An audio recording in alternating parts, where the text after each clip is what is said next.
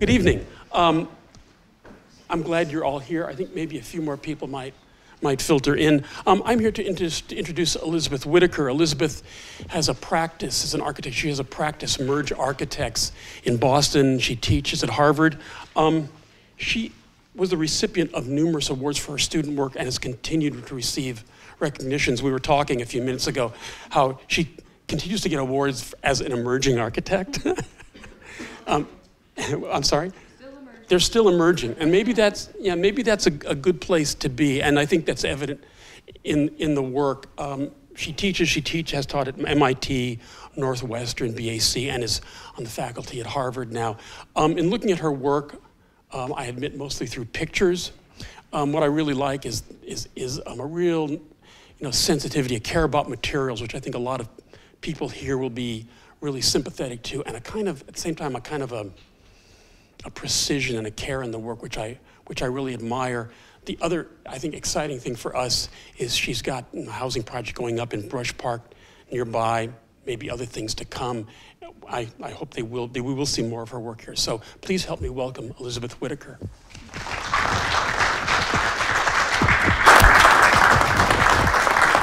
Thank you. Am I on? Okay, great. Well, thanks for having me. I love this room. I've said that like 10 times already. So I'm really excited to be here. I have gotten to know Detroit a bit in the last year and a half since I did get these projects with Brush Park, with Bedrock, and they've been amazing. And so I'm going to talk a little bit about that project. I'm also going to try and I'll watch the clock go not over an hour, right? Is that right? I have about an hour. And talk about just the practice and what we do and how we think. And I like to talk to students about the trajectory of a practice because we are still very much on that. And in no way have we emerged. I feel like we are still emerging. But I think it's important to show how we have gotten projects like Brush Park and a lot of developer projects. We're probably working with 7 or 8 developers right now doing much bigger stuff that I can't even show yet. But I am going to talk about Detroit. And so we are in Boston, just a little bit about where we are, because I think it's important to say that I am very much located in Boston, but we did open a satellite office last summer in Detroit, in the Chrysler House. It's a kind of a touchdown place for now. We're doing work randomly in various places outside of New England. We've been doing a lot of work in Panama City, Panama, over the last few years. Some walk-in health clinics. We're doing some schematics for a city in Southeast China that we worked on a year or so ago, and doing some work in Iowa, Martin Luther King Park and Innovation Center, and now Detroit. So the practice is starting to get out there. We're in the heart of this booming place, which reminds me of Detroit a bit, the Seaport area, which was more like this map, a lot of open space and promise, a bit of a blank canvas. It's now practically full figure ground. There have probably been 16 buildings that have gone up in the last 4 years in this area. And so we're right in the heart of it, which is right across a channel. Can you see my cursor? Yep, from downtown Boston. So we're right there. And here's a good aerial, and all of this has been developed. So we're surrounded by development and construction, and yet this is the history of Boston. So I usually show a couple of these just to help you understand the context with which I am building in for probably 75% of our projects, maybe more. And it's a really tricky city. Not only it's beautiful, it's very traditional, a lot of it, although we do have our master works from some amazing contemporary architects over the last 100 years. But it's a stronghold of tradition, and the city processes, stylistics aside, are very complicated and very challenging to build anything. The city is based in terms of zoning so that you have to ask for just about any project you need to build and go through a long approval processes with the city and the neighborhoods. So there's a lot of passion about this kind of architecture, and also, believe it or not, these very simple triple deckers, which are also everywhere, in Cambridge and Somerville and East Boston, where I'm building a lot right now. So I think that's a bit about where we work. Now I want to talk about what we do and how we do it and why we do it. So we've been really interested in crafts, and who isn't? I mean, we're all builders and makers. Walking around, this school reminds me of my undergrad, which was North Carolina State College of Design. I did my master's at the GSD, but my undergrad is so near and dear to my heart because it was such a mashup of making. It was an art school, textile design, landscape, and architecture. And so there was this kind of frenzy of young, raw talent abound. And I feel that when I'm walking through the corridor here with all these models. Some of the inspiration is not necessarily architecture for me, although of course it is. But I look at artists like Tadashi Kawamata and these sculptures that have come out of this work, which is about more of this, like, what can we make with these bare bone resources? Because a lot of our early projects were that, which I'll show you, go through some really small ones really fast and then get into some of the larger ones.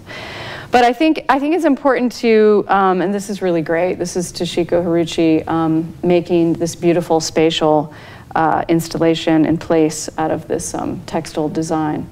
So what we've had to do with a lot of our early projects is find what we call the core project. And the core project is when you have a very small budget and you have to put the design energy in somewhere very specific. So you can't have it everywhere. So we, in terms of where we actually put what we call the core project, which is maybe the piece in the project that is what we call the heart of the project. And so what we do is we try to find, like, some of these really early projects we thought of more as installations. And we made them ourselves. So instead of, we're not a practice that's had a lot of installations in shows. Instead, we've treated a lot of our early smaller projects as installations and experimentation with material. This was a small restaurant where we took this, the client asked for this abstracted mountain landscape. We weren't sure what that would be, but what we did is we took these cotton straps in 4 different widths, 1/2 inch, 3/4, 1 inch, and I think 1 1/4 inch, and wove this wall around plumbing pipe and gave him this kind of 2-roomed restaurant that was all about the abstracted landscape and the real landscape. We also look at fabrication, kind of we call it a low-tech, sometimes higher tech, but high-touch craft. This is a project that we designed for actually a couple of Harvard Business School guys that have a firm called Q-Ball. And they do all sorts of interesting things where they have been very successful and created, I think, a burger joint chain in Chicago. They wanted to, what they said, Starbuck the nail industry a few years ago, and now they have, I think, 20 of these. So they hired us to invent a prototype, let me see if I can go back, that they could deploy throughout the country. So this was an idea about how do we create an economical branding mechanism with these 4x8 sheets of plywood that we CNC cut these giant pegboards, left the imprint of hands and feet for their product, and then put it on a 2x4 framed wall and backlit it with Christmas lights. And what that allowed, it was super inexpensive, it was very unique to the product, and it allows them to translate this and scale it up or down to, like, a strip mall in the Midwest or wherever, which they're starting to do. So it also, just from the material, provided this opportunity for a second program at night. So they actually now, because it feels more like a nightclub, they rent it out for evening venues and they have a second source of revenue. So how can simple material ideas actually create new program opportunities, for example? So one thing leads to another. This is a small residential project where we took the same idea with the pegboard and we inserted over 42,000 wooden dowels at different depths to create this undulating surface to house the client's book collection. And so, this was during the recession when I just really wanted to make something. And this is one of the many projects that we've built by hand, which you can do when you have really small projects. It gets a little harder when you're starting to scale up in your work and how you bring that kind of sensibility to the larger projects with real budgets and sometimes union labor. So the another project, this was an orthodontist clinic. So we'll do just about, we work on with many different programs if we think we can get a project out of it. This was probably about a 3,000 square foot space. We had a GC that built it out. He did fine, but when we showed him the drawings for the wall, this curved wall, he said that's going to cost $250,000. I don't know how to build it. And so we asked if we could borrow his boom for a couple of weeks, and we built it for 25. So the way that we can kind of intervene into these projects and start to bring this spirit of the installation and the hands-on into the work is something that we've been really excited about. And I think that you'll see in a minute that level of interest and direct contact with the actual making of the pieces has informed some of our housing projects as well. So that's the kind of core project piece of it. The next one is this idea of social ecology or choreography. So we are really interested in how people use our spaces, and you know, every architect is, but we have been working with simple things like the proportions of a chair can change the dynamic of an entire space, which I'll show you in a second. But we're starting to work with bigger clients about this concept. And we're working with Google right now. We have been for the last couple of years on one of their expansion projects and really rethinking the workspace and the kind of details that go into it to inform different ways of working and a variety of working situations. So this next project is, the client was Lincoln Laboratory, and they're amazing. They have about 1 million square feet, a 1 million square foot facility outside of Boston. And they're an incredible company. They work with the US government, and they actually invent devices, drones. They invent new radar systems for the US military. But they have this super dry facility that's a double-loaded corridor, engineers flanking it. And they've been collaborating with MIT for, I think, since the 50s on these projects called capstone projects, which are incredible. They work with the students, they invent really amazing things, and then if it gets legs, they take it out to the big guns out in Lexington and they put it into production.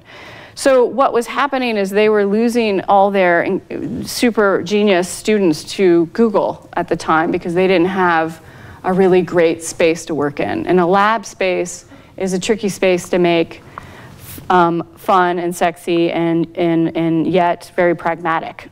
So they hired us to design and build their satellite. It's called Beaverworks. It comes off of Skunkworks. And so they picked a spot that's right on the edge of MIT campus. And the charge was to create this 3-zone space that was extremely social, that would provide a place to rapid prototype and make these pieces and these experiments, but also to provide a social space and a seminar classroom space to make it completely transparent and yet be able to shut it down. So we looked at programming the wrapper of the space, but I would say the main components were these key millwork objects, which is a pod, this seating banquette, and this is thickened wall, programmed wall that was the zone between the social space and the seminar space. So this is a project that was really successful. The students love it. They're getting more hires after graduation, so we feel excited about that. And we're on our second space with them right now with the Aero Astro department, and hopefully the third very soon. So it's a prototype that's working that we have been trying to implement for them on different sites. But this was a great project where we worked with a union shop, very tight budget, very expensive construction per foot, and we really had no budget to do all the key pieces. So we actually built a lot of these components ourselves for the space, and we designed the lighting, and we built these in our office, and then collaborated with a really great millwork shop called Rad Lab on this giant pod, and we built it kind of 50-50 on site. So starting to scale up, still keeping the involvement in the projects and the site and the construction. This is a restaurant where we designed a series of benches on wheels that were just a couple inches lower and about 6 inches wider than a typical bench. But what that does, those simple metrics, provides this opportunity for people to sit back to back, which they do. and meet, and then reconfigure the space every night depending on the situation. So it's a very subtle detail. We're really in the weeds with these dimensions, as silly and modest as they seem, but they matter quite a bit. The space is like no other in Cambridge or Boston in terms of how it's used every night and reconfigured and how popular it's been.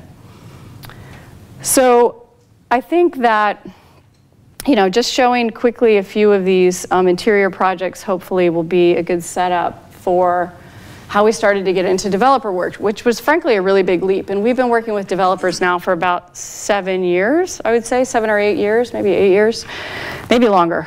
This was is a project in East Boston, which is right here, right across from the city. Amazing views, a working class neighborhood with a lot of those triple deckers everywhere. So not a lot of historical architecture as I think of it, like Beacon Hill, but very much the triple decker, which they surprisingly romanticize. But incredible views to the city, and it's really starting to boom in this area because it's one of the last frontiers that's still somewhat affordable. So we were lucky to get this project, which is right next to an active shipyard. So we have this amazing kind of context flanking the west side of our site and the triple decker flanking the east. So there is probably, just FYI, a 6 or 7 months, sometimes longer, intense process with the neighborhood where you're meeting every month, showing them schemes, and a lot of opposition.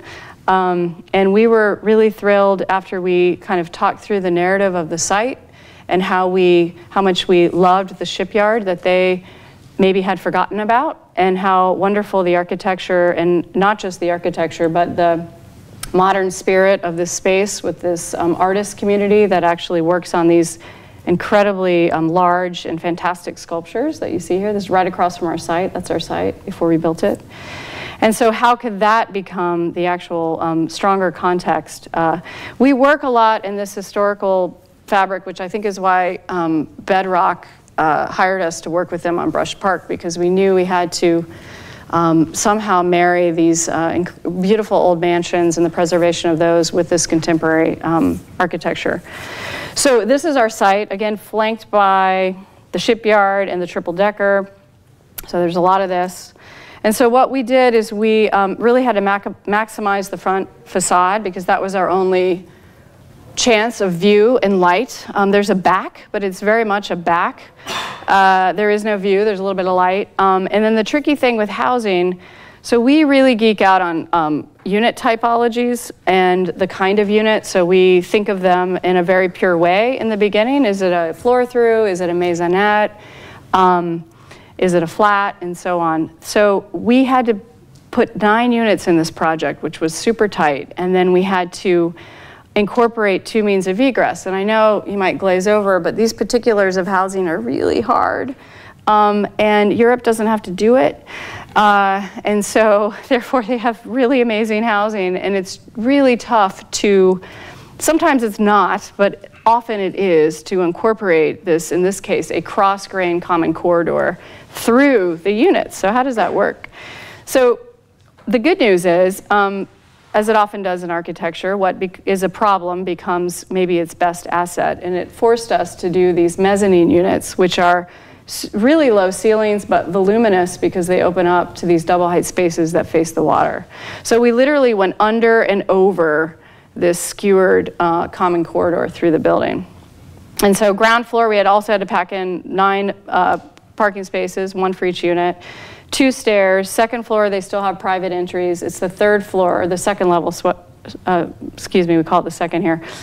But where we have the common corridor that then accesses all the units. So you have to really figure out how to game code, especially in this country. And so this is how we conceived of it. So just a quick simple animation about the 9 tubes. So we stack the tubes, if it's gonna go. Maybe not, okay. All right, maximize the views. Had to carve out for the parking. We could only go 3 feet below grade because of the water table. We're right next to the ocean. And we could only go 32 feet 5 inches because of an angry abutter behind us because we were going to block his view. So we were literally shoehorned in every way and had to maximize every inch, which I, for some reason, find we often have to do with our projects, not so much with Brush Park. And then the idea was, again, to go below and above this common corridor to have these really great views out. And then what we try to do in all of our projects is incorporate as much outdoor space as we can get. And it's, again, it's tricky in these tight zoning envelopes.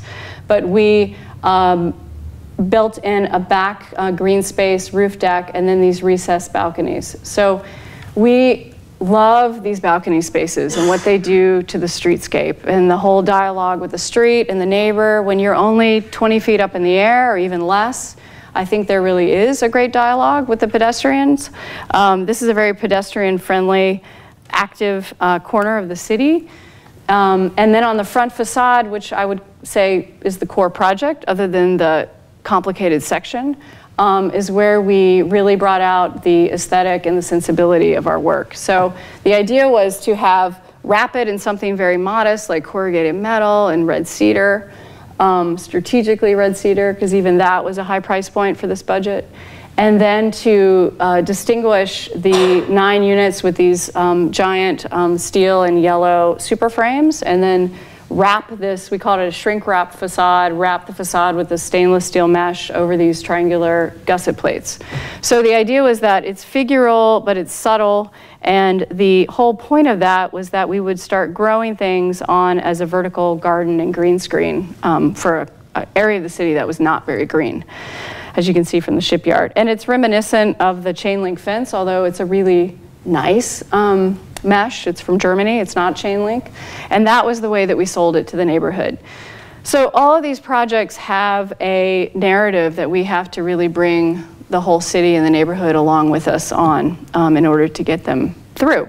So again, the shrink wrap facade, this is a quick diagram of the idea, a couple of renderings about the layers, and then how this could become a green screen over time.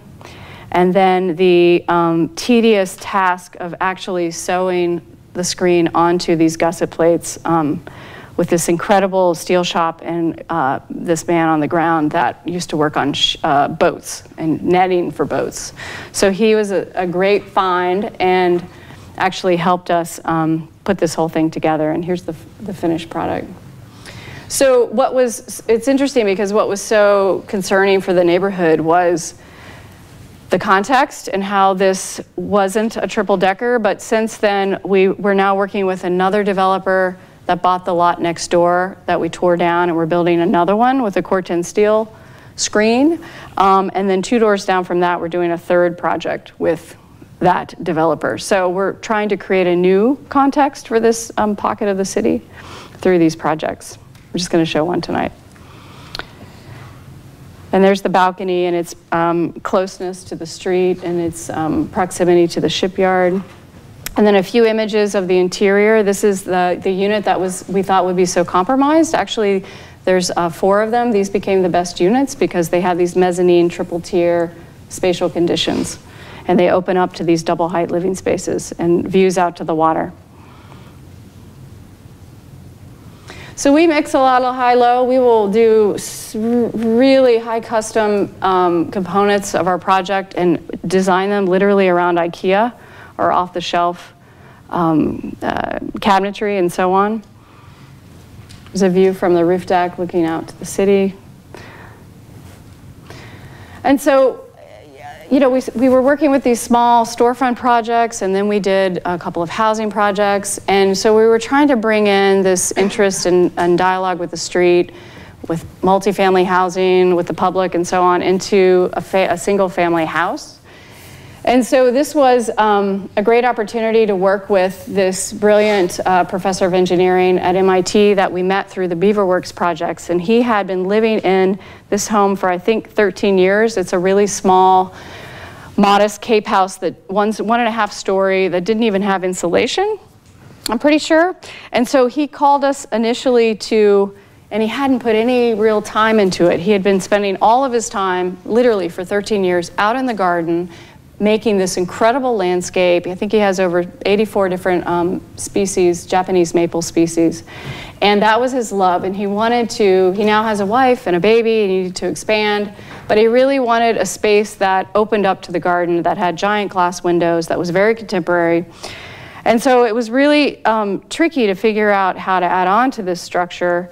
Here's his garden. He built all of those curved walls himself, lovingly over the years. And so we started to iterate. We still do these very simple, we work a lot in Rhino. We're doing a lot of 3D modeling, but we also build a lot of these super simple projects and these models when we're studying them. So we iterate, we tried to double the house, eat the house, build onto the house, take over the house, cut up the roof. How do we get light in? Where would we have giant views? And really at the end of the day, it just got completely consumed, at least conceptually. And we started to think about, well, why don't we actually bring not just big windows, but bring the garden space into the house? So we landed here, and we convinced him, let's start with a box, and take down the house, because at the end of the day, it made more sense economically. Yay. And we could start fresh, just expand the foundation a little bit, and really think about it as a project that was more like a tree house. So the house is less than 2,000 square feet. It's 2 stories with a basement. And so I think its compactness is what makes it so magical when you're inside, because it feels like you're in a tree house and you're partially in and partially out. And so the idea was to create multiple gardens. We have 5 here. The big one in the middle carves down into the lower level and becomes a courtyard in the round on the first floor. And so it really, as a site plan, we think locks it into the site, because it brings the green in to the space. And here's a quick plan. Upper level, the 5 recessed gardens. And what's great is what seems like these are transparent spaces, so they both divide and yet unite different program spaces throughout the house. So it's really wild to be in a master bath looking through a garden into your master bedroom, or the office space looking through to your son's bedroom. So there are these great relationships that are layered and spatial throughout. And then just a couple of views. We wrapped it in Corten steel, which we unfortunately had to photograph it last February before there was any garden blooming. Right now the house is orange. It's full-on Corten. We're going to rephotograph it, and it's about to bloom, hopefully. And so just a few images of those interior spatial relationships between the kitchen and the living room, and how that courtyard engages with the living space. And in this space, you can actually see 2 garden spaces above with 1 courtyard below. And then just the relationship of the stair, and when you arrive at the top of the 2nd floor, you actually see through the house down to the garden across, also to the courtyard below.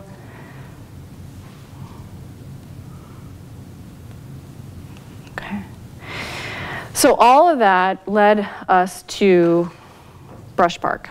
So I showed him some other projects too when we interviewed, but I showed him some of those smaller projects, even though they seem irrelevant to the kind of work they were hiring us for.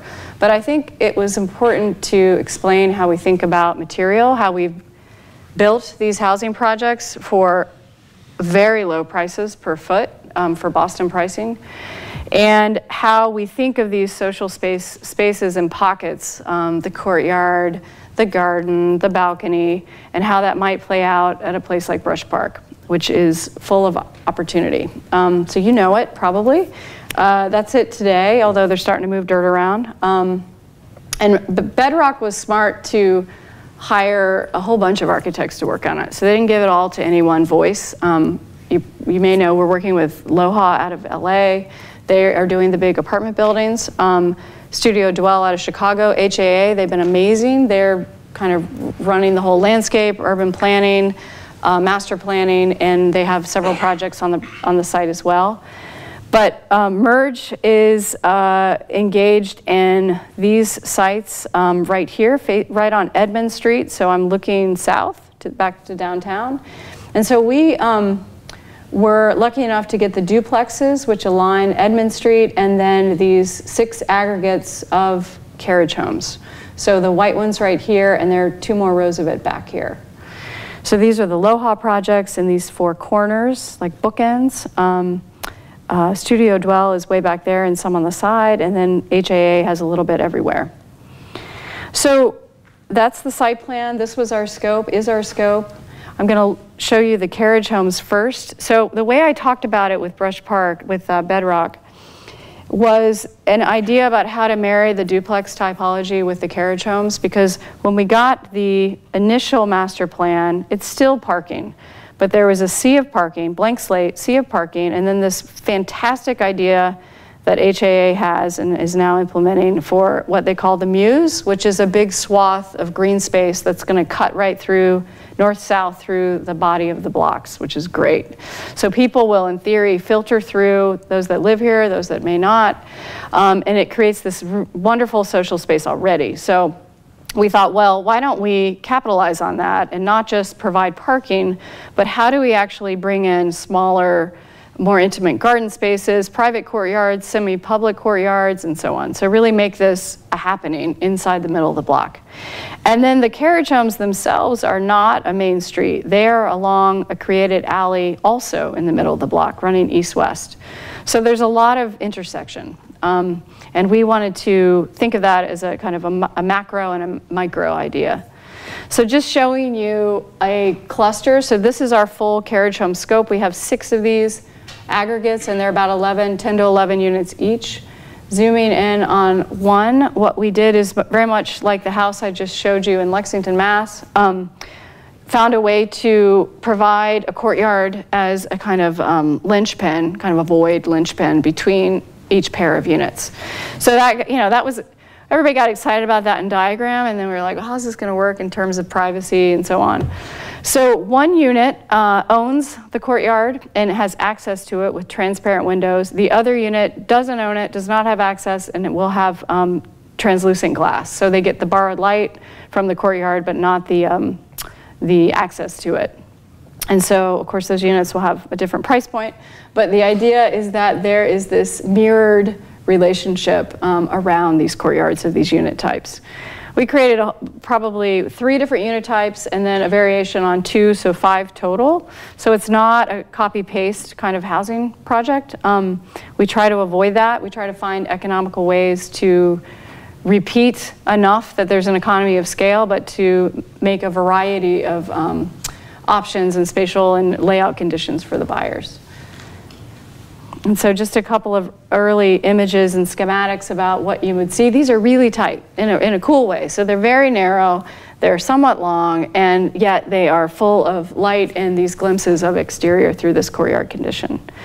They're 2 stories, some of them are 3 stories. So the roofscape, which I'll show, is really important to this piece of the project, in my opinion, because they're a little bit lower than the duplexes, and because of LOHA's higher mid-rise projects that surround it, the roof of the carriage homes is very much the 5th facade of the site.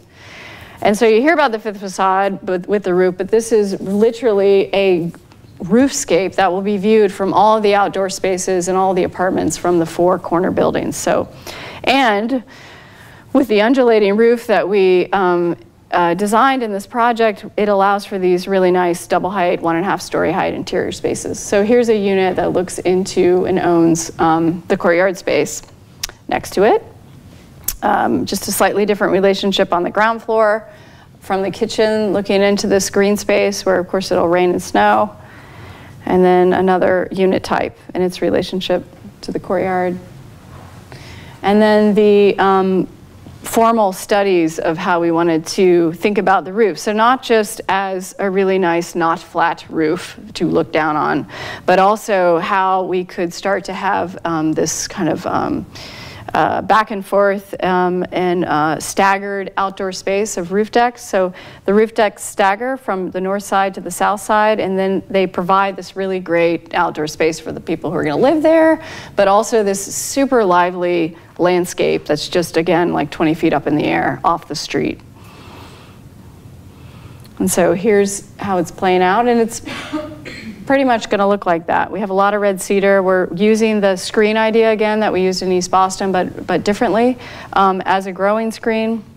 And then really looking at how these aggregates relate to abut the alleyway, and how that can become, how the back is going to hopefully feel like the front and the front like the back.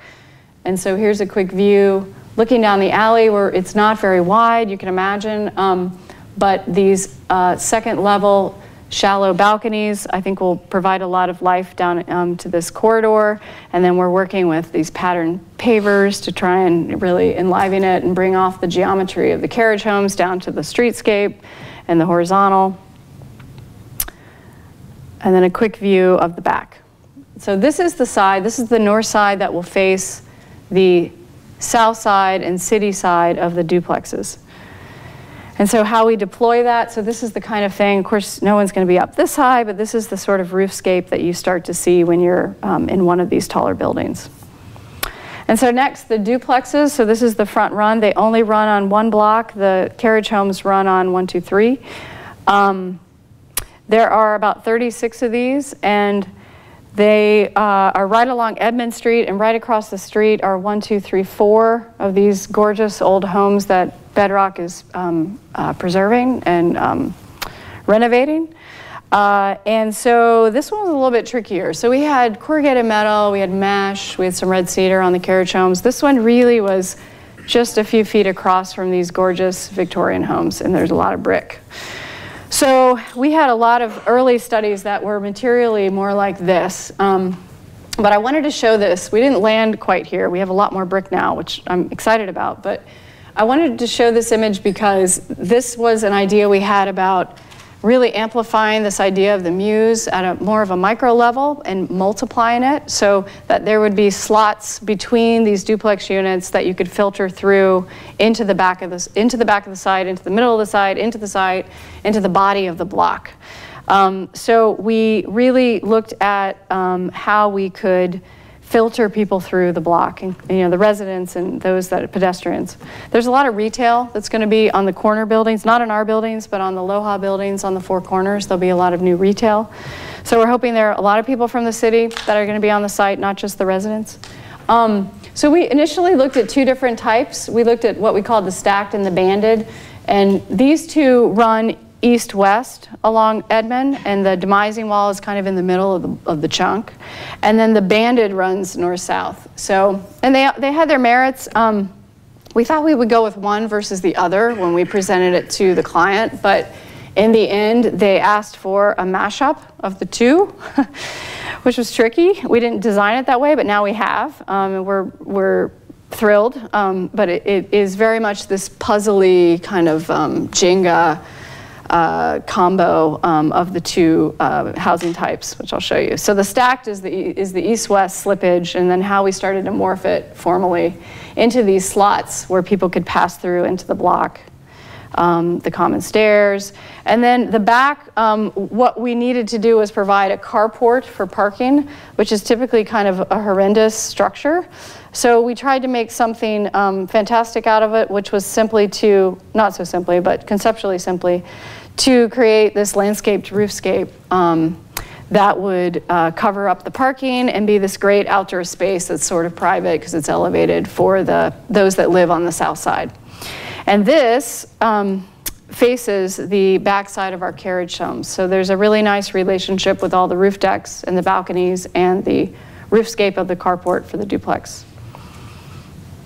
And then the stacked is the north-south. Again, how we modified and modulated that formally to create this typology, and then how these two came together as one project. And so you can see it, I think, best in plan. This is the stacked, this is the banded. So the banded units bookend on Edmond, the east-west inside of Edmond Street, Edmond Place.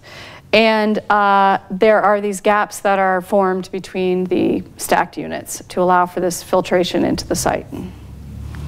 So just a quick view of the units, the two types, and how that worked. So this is a very different, I think, sensibility than the carriage homes. I think they're related, but these are going to be mainly brick, and it's really an exercise in tone on tone and a kind of a subtle variation in the brick tone and the brick pattern and a little bit of the brick formation. We have, this is the back side, this was the Edmund Place front elevation. And so we obsessed over these end elevations and this idea almost of a still life collage, thinking about the elevation as kind of a subtle layer and thin layer on layer of the brick and the brick tone and the brick pattern. There's a little bit of a texture here with the brick pattern, and how that would start to be, kind of start to feel like the massing is very blocky, but then the surface and the facades are a geometry in and of themselves as well. Very orthogonal. And then how that relates to the historical homes across the street. So certainly very contemporary, but in terms of context, we incorporated the brick. We looked at a lot of transparent brick screen that we're working with at the lower entry levels. And we have a screen on this project. This is the backside with the carport. This is a corner of the carriage home. And then I'm showing this slide because this is a slide that was shown to the neighborhood during the historical meetings and talking about context. And what we did is we found that a lot of these homes have these incredible giant clover, single clover patterns on some of their detail with a very different hand. And so we found a contemporary pattern that's out there on the market that is a clover pattern, which when it's, of course, super small and multiplied throughout the entire wrap of the carriage homes and then these strategic stair towers of the duplexes, looks very contemporary. And the neighborhood loved it, and they loved the association with it and understood that it was contextual yet had its own voice. So that's Brush Park. I also wanted to talk about a very different scale. I would say very different context. We're building a lot of infill buildings in Boston, but we're also doing some new neighborhoods. We're doing a net zero neighborhood in West Roxbury, which is Boston. And it's an area in the city that is quite affluent, quite protective of their context, which is quite traditional. A lot of gable roof single family homes, not really any multifamily. And also very protective of this green space that was right on the back edge of our site called Allendale Woods, which is gorgeous and big. And this was a single family lot. This is the house right here that we were renovating. And the developer bought the lot and wanted to develop it into multifamily housing. So it's been a 2.5-year battle. And what we are proposing here is not just a typical development, but a net zero development with 20 homes. We're now down to 18. And so the idea is that it is going to be LEED Platinum, but built with fortified construction, which is a construction type I'm learning about, and will be a net zero project, which of course will produce as much energy as it takes up. And so the strategy behind that, I think, helped us create a contextual, contemporary interpretation of the gable roof that helped us to at least convince many in the neighborhood of the kind of architecture that we wanted to build here. Their biggest issue is density. Some still have issues with it stylistically because it's not as traditional as they would like. It's very contemporary.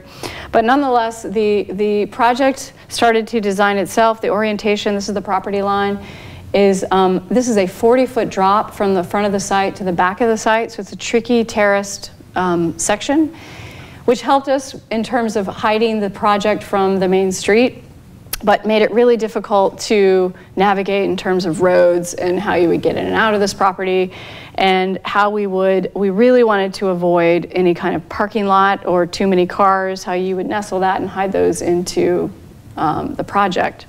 So the project looks pretty rigid. We looked at, I don't know, 30 different site plans where we had these. They're actually townhomes by code, but they look like little tall single family homes. So we looked at so many site plans, and our instinct was to kind of shift these around in a very organic way in terms of their figure ground, because it's the woods, and why would it need to be so linear?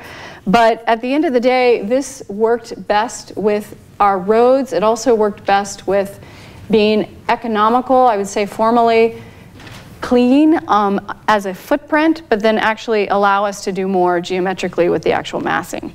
So the building, this is the slope. We thought of it, each unit, as essentially this in volume. But then it's great because the site does not face due south, and the roof slope for the PV array to achieve the net zero needs to face due south. So we were able to cut this asymmetrical cut in each of these boxes due south, which gave us this really nice variety of roof types. And then we started to carve away, as we do, to create these outdoor spaces. And this opportunity where this might be a party wall here actually provides a gap, a visual and spatial gap between the buildings, which preserve views through to the woods, but also allowed for these really great kind of outdoor balconies and decks where you would be right up against your neighbor. We chamfered this front to create a slightly different gable in relationship to the street and bring that massing down to the higher part of the site. And then, nestled these into the site where we found a way to bury the parking under these houses and out of sight, which is great. And so again, just the simple cut, and how that affected the form making of all of these homes, and how we then talked about it with the neighbors in the city. And so this diagram was shown quite a bit, and it helped us get here, which is very different from the context of the neighborhood, but as we brought them through the narrative of the project and how we were thinking about it, it started to make sense to them. So just showing how when you start to abut and mirror these townhomes with these built-in recesses on the second floor, because the parking's below, then you get these double wide, single wide gaps through the project out through down to the woods. We have to work with neighborhoods that will talk 4 months about the Bay. And our interpretation, this was again after months and months of negotiations with the neighborhood and how we really obsessed over this idea of what a bay is. And so we came up with this idea of an inverted bay, which would allow for these benches and seats on the street that provided kind of a second and doubling of the stoop, which we all know is kind of the best social space in a city, is the front stoop. And so that allowed us and helped us to convince them to let us build something like this in their neighborhood, which was full of the bow bay, the classic bow bay detail. And then as we're doing these projects, again, we're back to doing these really tight infill projects. And so for us, I showed a couple of these because I think for me, they relate very much back to the kind of projects we did early in the practice, like the peg wall, and our obsession with this kind of texture in the core project. So this is only 27 feet wide, it's 5 stories high, and we're working for the first time with GFRC. And so far so good. We haven't built it yet, but it's going into construction in about a week. This is another multifamily housing project with a developer neighboring a very historical building. So the way that we talked about this project with the city was how these datums would actually align with the trim work and some of these markers on this historical building. And somehow after, I think, wearing them down after months and months of presentations, they agreed to it and we finally got it through. But this is, I probably had 30 diagrams and I would have to meet with the Boston Redevelopment Authority and move things 3 inches here and 2 inches there to get them to finally agree that this was something that they felt would be appropriate next to this beloved historical structure. And then one quick project that I can't say too much about, but we're building a small boutique hotel in downtown Boston, also working with GFRC and trying to create the project in the project with this facade, and which is actually shaped as this idea of these kind of concave, almost like flute-like figures that will then describe these sleeping pods behind. So there are multiple beds stacked behind the facade. There are 150 beds and it's only 7 stories tall and 27 feet wide. So a really tight site. So this is a project that is much larger, and how we are trying to really think about how you engage with the city as a new way of actually weaving through the city blocks. Brush Park has the Muse. We were thinking about a kind of a slightly different version of that, where you would have these larger courtyard spaces that would interlink throughout the city blocks. We focused on this one building that is a structure that's going to have single studio spaces, 1 bedroom, 2 bedroom, and 3 bedrooms, so very much a variety of user types and occupants and dwellers. This is a plan of how the relationship with the site and how you could actually walk through the project and create these kind of gardens and parks, mini parks off of the main streets, and that would actually weave through these multifamily and retail spaces, mixed-use buildings. So typical unit plan, we looked at a way to develop a module, a kind of prefab that we could dress up and add on to on certain facades. We chose to create balconies and overhangs. We chose the south-facing facade, which is this one, because we thought it was the most social demographic, which is the one bed, and that this is an unfolded elevation showing, it's just a small piece of it. So the rest of the wrapper would be super taut, like a traditional housing facade, but this one would crank and would have this extended detail onto the prefab unit box, and then that would create this opportunity for these diagonal outdoor spaces in relationship to the occupants, and how that would be the kind of social facade in the south facing with the shade. And then last, how am I doing?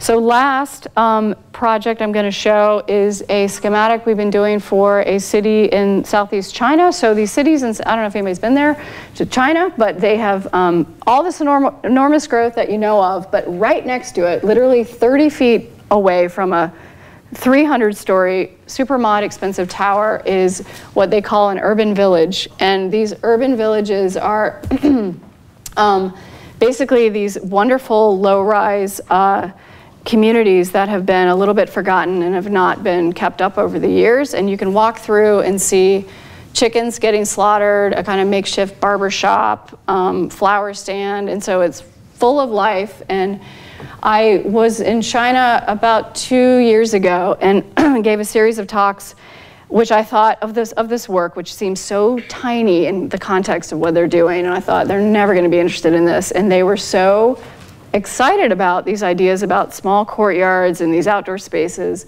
And so they brought me in to do the schematic of a complete renovation of one of these urban village areas, which is in the middle of the city.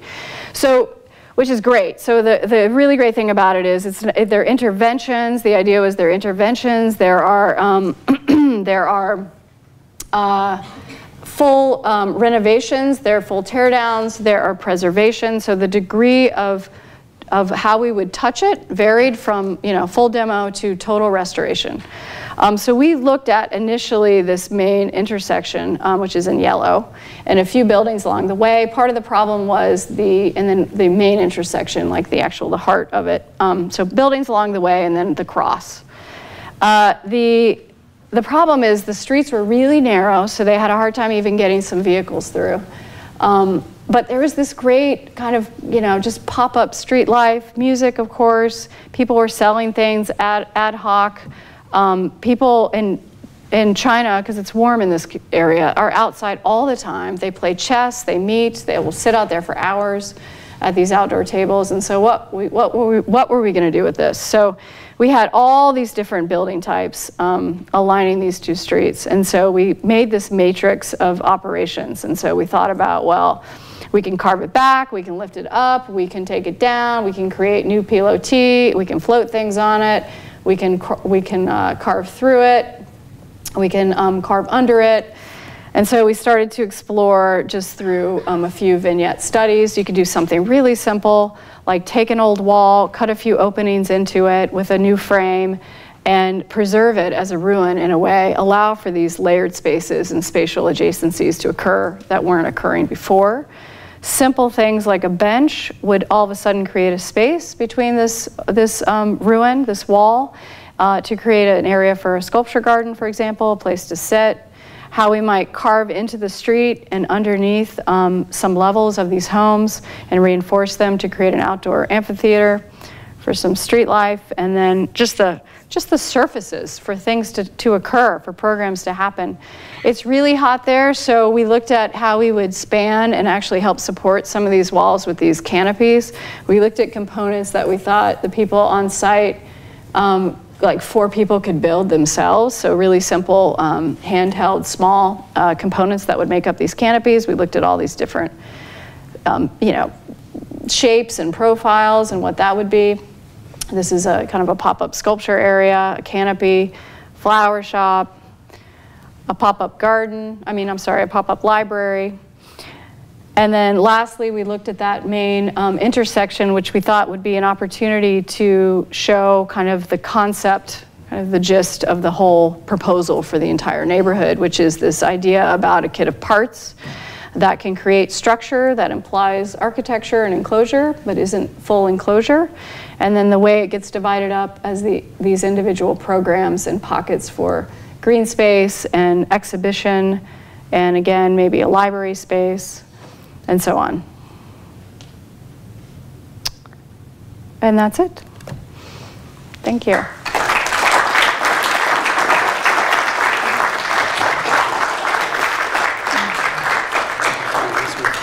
Yes, of course. Questions? Questions? I was just kind of curious because you had mentioned how you get so much resistance from the people in Boston for like producing new ideas. Kind of, how would you, for beginning students who are just kind of in the world of architecture, how would, what's like one bit of advice you'd give to someone who's handling a situation where you're getting like so much opposition to ideas? Yeah, so stay calm. Try not to sound condescending when sometimes things that were said to you are ridiculous and contradictory from 2 sides of the room that are ganging up, and they're asking for 2 things that cannot happen. If one happens, the other can't, that sort of thing. So you have to be sincere, like really sincere. So you have to get in that mindset where you mean it, what you're saying, because you do. Because it's their neighborhood, it's not your neighborhood, right? And so I respect that. I don't want them to hate my building. And I say that a lot. I'm like, I don't want you to hate my building, but we want to build something meaningful here. We're not here to build another triple decker. No offense. We're here to do something else. And so if the problems are vast. So it might be about the way it looks because it looks weird, okay? But it surprisingly often isn't always about that. It's often about density. And depending on what neighborhood you're in, what they think is reasonable and isn't. So all these parcels are zoned like FAR1, which is a floor area ratio, which means if your site is 10,000 square feet, you can only build 10,000 square feet if it's FAR1. If it's FAR2, you can build 20,000 square feet and so on. So there are parts of the city that are going 4 times the FAR or 10 times. We'll go in at a 1.0 FAR and we'll ask for 1.4, and they will practically throw me out of the room. They're like, how could you possibly ask for more? You know, I'm like, have you not been reading the paper for the last 8 years that the entire city is booming and everybody's asking for more FAR? So we try to be considerate, and actually we are almost too honest with what we go in for. We don't ask, we ask for what we need. And I think a lot of people game it much higher knowing they have to negotiate down. We actually don't do that. We go in with the developer and we're like, this is what we need to make this project viable. And so we end up, you know, getting in very intense conversations about why we need it. And these neighborhoods think that all the, you know, the developers are greedy and they're insensitive. And I actually work with really great developers who, yes, they're trying to make a buck, but they're very sensitive to the neighborhood, and they've hired us because they want to do something nice that they think is going to be not just another triple decker. So it's kind of bringing them along. So my advice is to don't feel like you know more than they do. Don't go in there thinking, you know, that you're going to outsmart them, because you can't. You just have to help them get what they need, right? And you have to remind them often that it is a compromise. So sometimes they will ask for everything. and they won't give anything in the first few meetings. And then slowly you kind of come together. So, Thank you. Yeah. Any more? What does the business side of your practice look like? A mess. No, I'm kidding. I say that because like I spend so much time on the stuff that I don't want to spend time on. No, it's actually, what does it look like? Well, we have 15, 16 people now, so we've grown. And so it's bigger, and we're becoming much more formal in terms of how we, not as formal as we need to be in terms of how we work in-house, right? Because there's been very little hierarchy. We are all in there. It's very collaborative. It can be great in that way, but as we get more and more projects, it's becoming, we need to, we definitely have more of a hierarchy in the office than we used to. We have a lot of senior people now, a lot of junior people, I can say that. Before it was sort of like, everybody's there, they're great, let's get it done. So, that's the business side. In terms of business, so I don't do a lot of marketing. I need to, I forget, and I get busy and, all that. And I did just hire my first admin person about a year plus ago. Maybe it's a year and a half ago now. She's great. She's the head of business development, marketing, and office management. She has a very long title. She's reminded me lately is too much for one person. So I didn't think she'd have enough to do in a week full time, but I need like 3 of her now. So we're working on that business side, as you say. We do submit for awards. That's part of our business side in terms of growing and getting exposure. Yeah. I mean, I'm not sure what you mean by that question. The business side is very much a growing practice. We're moving our office in like 6 weeks to a space that's 4 times the size. So it seems to be the thing that most architects aren't very good at. Right. Right. And it's hard to, right.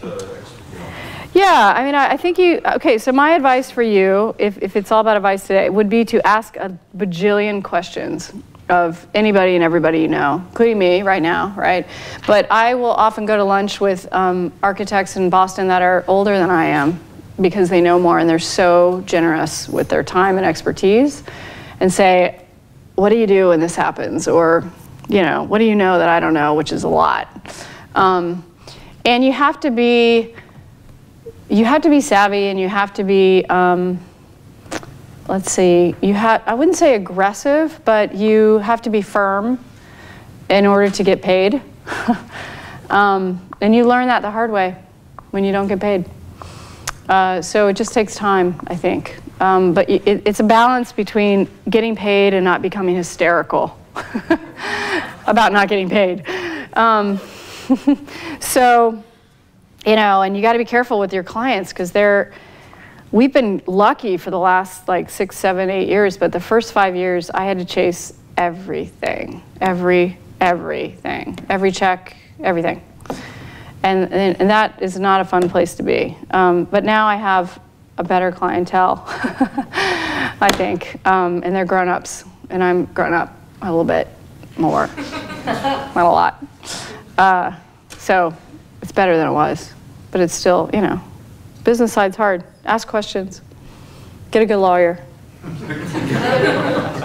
Really good lawyer. Don't call him too often, because he'll charge you. Okay. There were 2 aspects of your presentation that really struck me related to what we try to impress upon our students, which one is diagramming and another is iteration. Mm-hmm. Another thing that we talk a lot about with the students, different instructors approach it a different way, but is precedence. Mm-hmm. And I was just wondering whether precedence, yeah. There's yeah. You presented there wasn't any. There's that chair sculpture.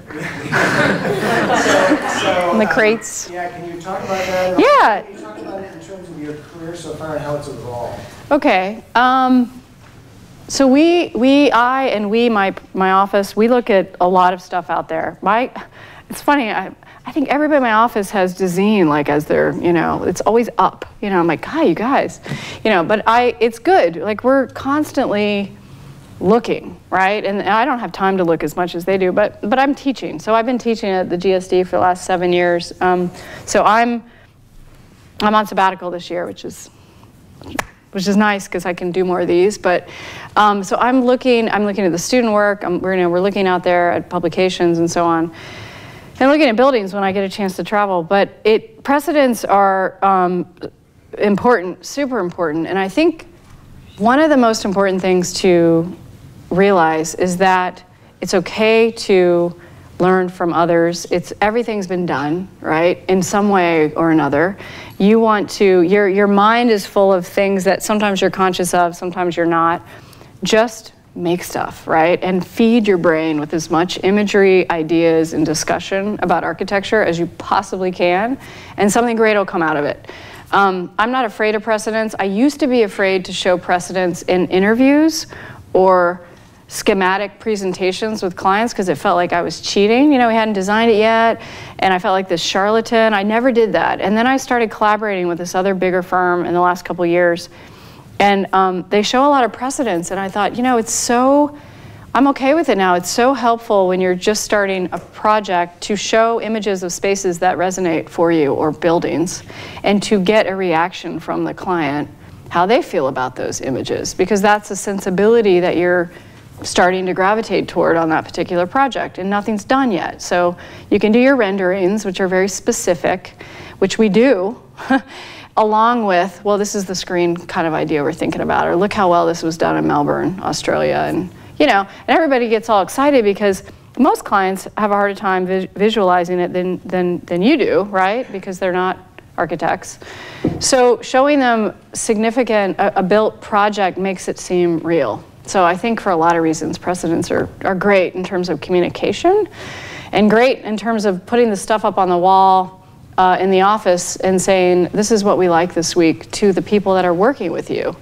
And they can start to say, oh, I hate that kind of window, or that's an awesome overhang, or look how they use that brick. So it's all, you got to get over the whole arrogance of authorship. Just, relax on that. And yeah, yes.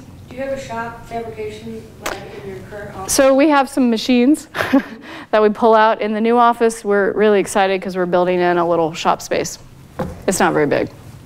It's also the materials library, so we'll see how that goes. A little dusty. So yeah, we're planning to make more things in-house. That's part of the sort of ambition of the move and the expansion, yeah. Yep. Okay. I know, it's late. Oh, yes. Just You another again. question about materials. You mentioned red cedar. Why red cedar? So it's not super expensive. It's more than corrugated metal. So and it warms it. So we like our projects are not all white and super pristine contemporary work. We try to incorporate color when we can. A lot of yellow. We just like it. And a warmth of wood. So we try to mix these materials, the metal, the mesh, the wood. It's just, I don't know. I've been using red cedar on a lot of projects, and if they treat it right, it weathers really well. It's good for the Northeast. It's good for Detroit. We have some on the carriage homes as well. And it's readily available. It's easy, and it always looks good. It always feels nice on a multifamily project. It's a nice residential scale. Yeah. Okay. Anybody else? Okay. Thank you.